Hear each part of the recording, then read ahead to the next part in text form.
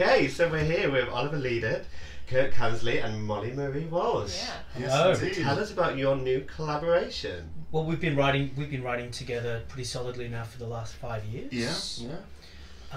Oliver and I met 10 years ago, 2009, in the dressing room, male ensemble dressing room at the Lion King, the Lyceum. Really? Yeah. Yeah, and we used to geek out about musicals. Absolutely.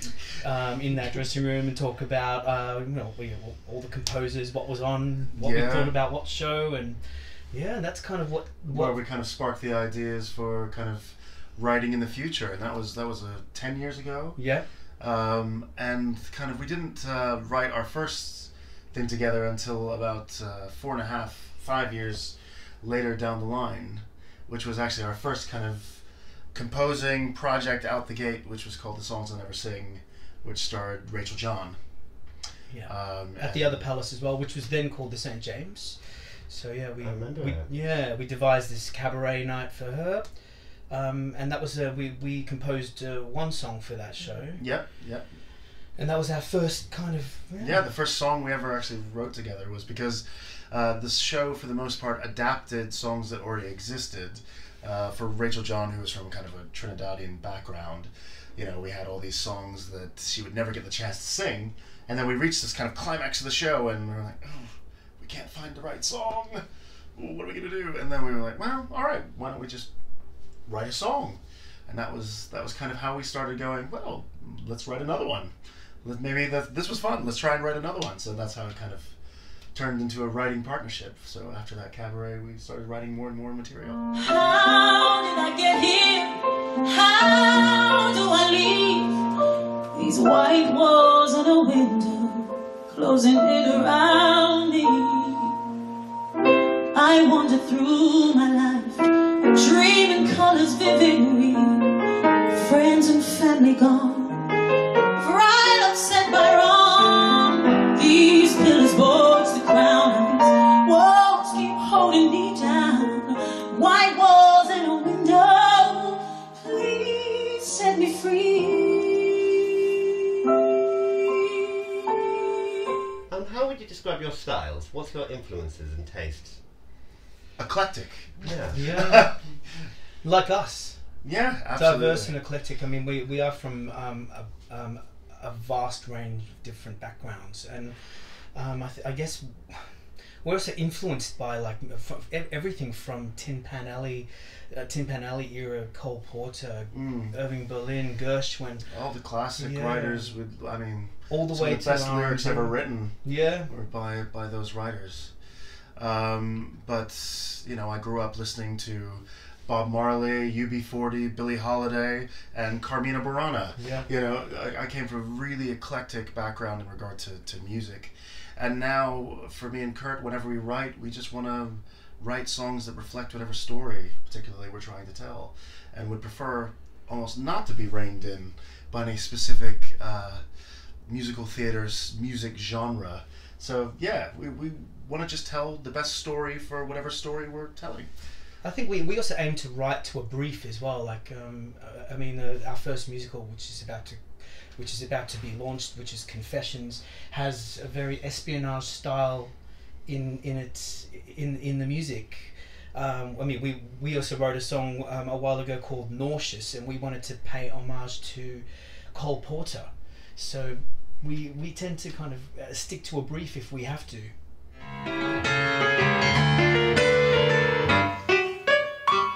When you walk by, stealing glances with a chance we lock eyes, your smile and your lips make me feel something right down to my hips. When this feeling comes, I can't let it go, but each time I pass you, I think that you must know, and I can't help myself, pride up on the shelf. There ain't no one else. You make me nauseous. You make me clumsy and fall. You make me breathless, despite all chemistry's core. You make me nauseous. You make me full of despair. The thought that you might care. You make me nauseous. So Confessions is coming to The Young Palace, and Molly, you're directing it. Yeah, I guess so. So tell us, how did you get involved with these pair? Well, Ollie and I have known each other since university in the States. So we both went to school together in Philadelphia, and that's where we're both from. Mm-hmm. Well, I mean, I'm from LA, but I claim to be from the East Coast. I like to sound a bit better.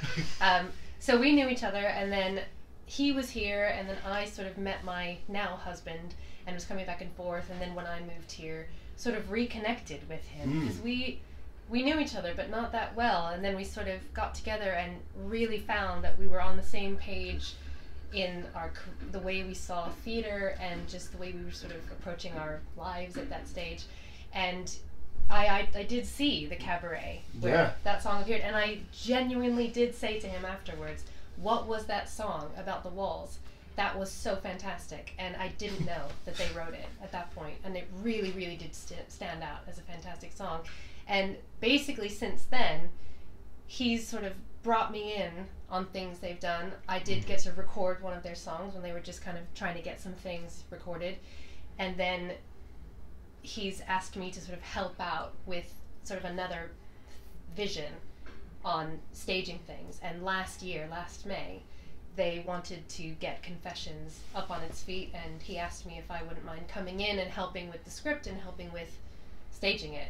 And thankfully, I had a 9-month-old baby at that point, and he said, bring the baby along, which may or may not have been a good thing, but... of course a good thing. Yeah, so thankfully I was able to do that, and she ended up... Mom, that's great. Oh, yeah, super easy. No. Hashtag we can have it all, you know? But, no, so I'm so thrilled to be back again and to have known them for so long and watched their journey. And I think that what they're saying is absolutely true. From an outside perspective, they really do not fit into one category, and they are able to sort of adjust their style based on what the song needs or the show needs. And so this one, Confessions, has that espionage sound, so it's got a sort of pop sound to it, but also that sort of epic orchestral mix as well, and it really, really works. It's really exciting.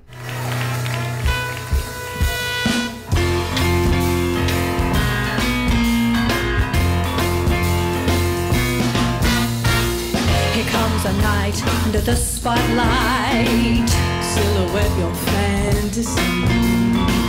The bang, the flash of a gun, and you think you've won. The truth is never that easy. And shadows come, and you wanna run into your lover's arms. Don't be surprised if they are compromised, and you find me with a gun.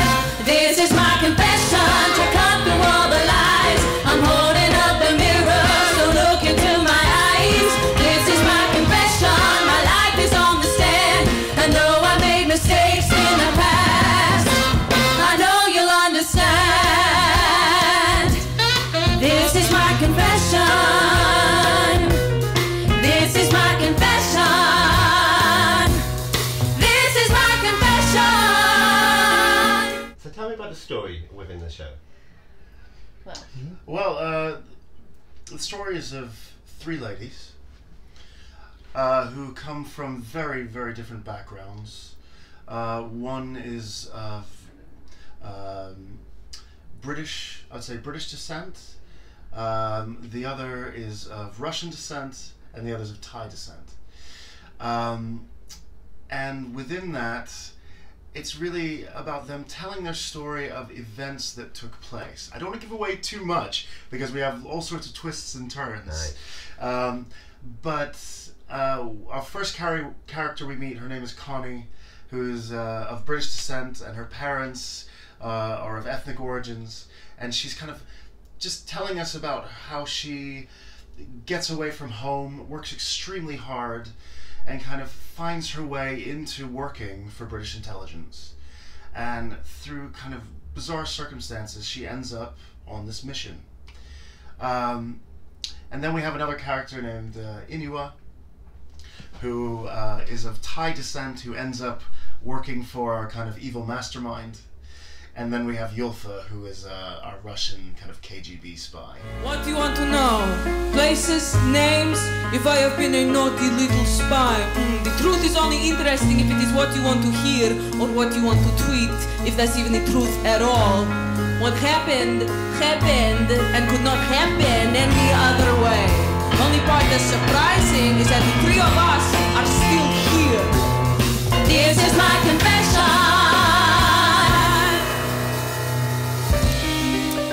I worked for British intelligence, and I took a great deal of pride in my work. I was recruited for the operation at the time because I thought I deserved it. Anyone who worked as hard as I did would have thought the same. I was so naive. You never really know what you're capable of until you push yourself to breaking, and you end up miles from who you thought you were. This is my confession. I don't like talking about the past.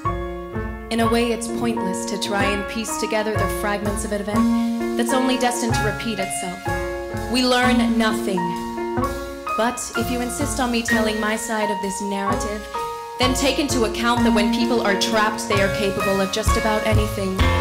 So I'll let you decide if what I say is just fake news.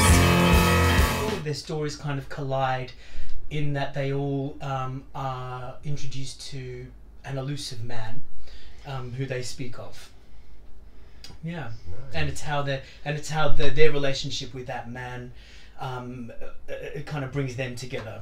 But yeah, I don't want to give. We don't want to give too much away. We don't want to give too much away. People to come and see it. I mean, the whole thing with a spy drama or espionage of any kind is that you come, you see it, and it unfolds in front of you. Yeah. And so it wouldn't be nearly as much fun if we were to give away the ending. Keep the secrets. Yeah. But it is Yeah, sort keep of the secrets. but it's sort of taking on the more of the female's perspective this time. There's been a bit more of a trend of that. I've noticed, at least. There's the film Spy with Melissa McCarthy, and then The Spy Who Dumped Me, which was Mila Kunis and Kate McKinnon. And again, it's sort of taking that genre and just spinning it and having the female voice come out, and it's really refreshing and funny and of the moment too, I think. So it's the right time for this musical to happen, I think. And did you intend that when you wrote it? Was that your intention? Yeah, I think. Absolutely. Well, what was when we finished the songs I'll never sing, we decided we needed to do something straight away, and we're like, oh, what can we do? And I love a lot of that espionage music, and I said to Ollie, why don't we do a show about the woman's perspective, and infuse a lot of that music from those spy dramas, and then just over the few years we just kept turned into developing it, and then we decided to write our own to this musical. But the intention was always to be about the woman's perspective. Well, because I think, Kurt and I, and we were discussing this earlier, are very much championing the idea of anybody who's marginalized. And, you have two guys writing a story about three women, and I realized very quickly that actually, being two ethnic writers, it's really our own experience as well, which is, of being told no in certain places, and the people who don't always get their voice heard. And so through these women, we're in a way telling our stories as much as we're telling theirs. And so I think it's quite exciting to see it kind of come alive and to have them kind of tell their story, yeah. Incredible. And do you know yet who's in the cast? We do, Yeah, yes, we do. Well, playing Yulfa is Joanna Woodward, and then we have playing Connie Tanisha Spring. and then we have Nguyen is The Thao Nguyen. Yeah, and we're thrilled to have them on board. They're of course Joanna is well known for The Life, as well as Beautiful, the Carole King musical. Tanisha was in Beautiful as well. and Thao was in Miss Saigon. Thao was in Miss Saigon, yeah. And Tanisha came off of Carolina Change as well. Yeah. She was one of the radios in that, and yeah, I mean, they're strong, talented, exceptional performers, and we're thrilled to have them on board with us to tell this story. And you must be excited to working with them. Oh, absolutely. I mean, I'm just thrilled to help them out at all. I mean, when they first brought me in, they were just like, oh, can you come in and listen to some of these songs and maybe look at some of the script? And at that point, I just thought, you know, I was just helping them out, sort of just fine-tune things, and then it ended up being this full workshop. And then there was 3 different women for that workshop, but it was great to work with them. And it's a really exciting thing in the room to be on the other side of the table and to be in such a collaborative situation, because musical theater should be fully collaborative. You have singing and dancing and acting all happening at the same time. Everybody should be working together, but it doesn't always work that way. A lot of the time, certain voices are just supposed to be quiet, and that is oftentimes from the actors, that what you think about it, we don't want to hear. But this was not the situation working with them. They always want to hear what people think. Whether or not we'll do that change is different, but they are absolutely, genuinely wanting people to say what they think, and it makes for a really good rehearsal process. And so I imagine it's going to be a similar situation. I can't wait. It should be different. And I think that's one of the things that Kurt and I always embrace, is live theater is live. It's not film. The concept of every company being the same is not one that we think is one to strive for. What we strive for is that each individual actor is different and exciting and exceptional in their own way. So why not use that to your advantage, you know? Obviously you have a story and you have a start point and an end point, and you have to find a way to get from that start point to the end point, telling that story. But the individual choices don't have to be the same choice to get there. Mm-hmm. And so we always encourage our actors to bring themselves to the work. And Molly always brings herself to the work, which is why it's so exciting to have her involved with this project. And she's been involved with it for a long time with us, so knows it inside and out. And also, just getting a female perspective, especially as someone who's lived it, you know, and who's international as well. And so I think it's brought a lot to our projects. Oh, yeah. And Kurt, you've just finished run of Evita. Yeah, Australia. I was in Australia doing Evita, which was fantastic, opposite Tina Arena, and we played at the Opera House. So I was away for 9 months in the country where all my family are. And it's been, you know, I think while I was away, we Kansley and Lidert was still working. And we ended up putting on a concert out there with a lot of the cast from Evita, including the Tony Award-winning Paolo Jot, who sang one of our songs, which can all of that can be seen on our YouTube channel as well. Yeah. But including some of the music from Confessions and 2 of the other shows that are in the pipeline. Yep. Yeah. So how does it feel when you get somebody of that caliber singing your songs? Do you have a pinch me moment? Kidding me? I mean, there was one moment when because I was lucky, I had a piano in my dressing room, and I'd been there early every day going through this material, and Tina Arena walked past and going, "Darling, what's that? What's that?" And she's like, "I want to sing that," and I was one of the songs from Confessions, and I was like, "Okay," and then she started to have a sing of it. It was brilliant. Yeah. I mean, it's been a real privilege, because obviously Kurt and I and Molly, we all come from performance backgrounds, but some may see it maybe as a detraction, but actually we see it as an asset, because we've gotten to work with some of the greatest artists and gotten their opinion of our work, and that's been really, really exciting, you know, getting to test out various bits and having those conversations. And obviously for when they did the concert out there, having Paolo sing it, I mean, goodness, Tony Award winner, it was extremely flattering and humbling. And it was just wonderful to have someone of his caliber appreciate the work and enjoy singing it. You know, it really comes to life. So when is the show on? So we open on Monday the 17th of June, and there's 7 performances, only 7, and we close on the 22nd. There's no show on the Thursday, the 20th, I think it is, but there are 7 shows during that week. So yeah, we're encouraging people to come along. come and share their opinions Yeah, and we their wanna know. voice their feelings about it.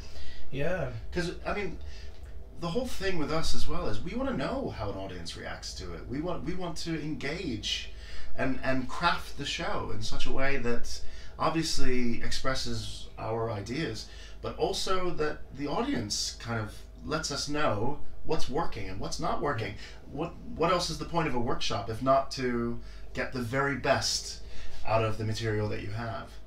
So yeah. Yeah, I mean, I think that is another strength that you have, is that they are strong, confident enough in what they've written, but they are also absolutely ready for constructive notes, and they're willing to let go of something if it's not good. I think some writers, some directors, some creators, their ego gets in the way of making the best work, and they might say, well, I'm not going to let go of that because it's the first idea they had. But they're absolutely, if you can sort of present the argument for it or to try it out, they're like, right, we're not going to do that. And then it makes it even better. I mean, we had a moment in the first workshop where a couple of us were not sure about a moment, and then it ended up being both of them and me and the piano player and the actress all together creating a new musical section. And it was really great. It was really exciting. Yeah. And it's only going to make the piece stronger. And it's the same way that musicals used to function. There'd be the out-of-town tryouts where they would do the show, almost a full-scale production, and they may cut an entire song, an entire scene, and write a new one before it got to Broadway. I don't know if they do that as much anymore. Some of it has to do with just the cost of it. But if you can do something like this, where you can bring people in and you can really say, we're willing to let go of it, and then they just have more ideas. They just have so many ideas. I'm always impressed with the fact that, you know, this time around they're like, oh, we've got a new song, and you listen to it and you're like, yeah, hit factory.